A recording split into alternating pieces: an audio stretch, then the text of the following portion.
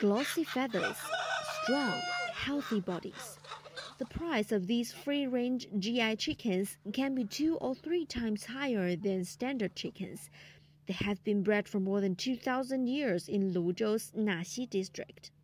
For chickens in the forest, their living space must be more than 10 square meters on average, and they'll search for food in the mountains during the daytime and return to rest in this bamboo shelter at night.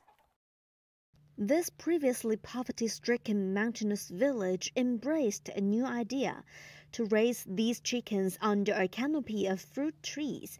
The idea from a local official has helped move more than 300 households out of poverty.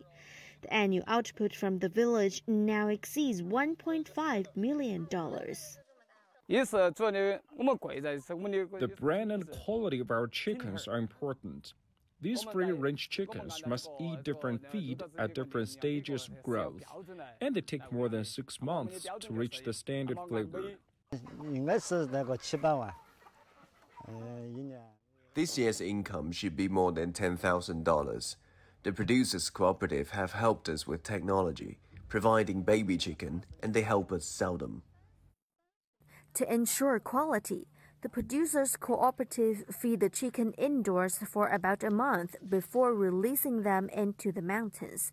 This program is supported by the local government, which also supervises the quality of GI products. We carry regular quality tests on the owner's products. Once a product is found to be substandard, the company will be immediately disqualified from using its GI mark.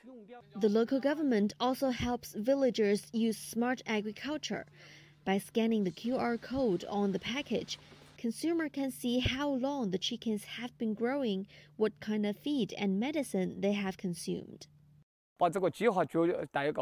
In the future, we also plan to put optical chips on the feet of chickens to collect their data, such as body temperature and how many steps they take. These GI chicken producers were able to take part in the first Global GI Products Expo held recently in Sichuan.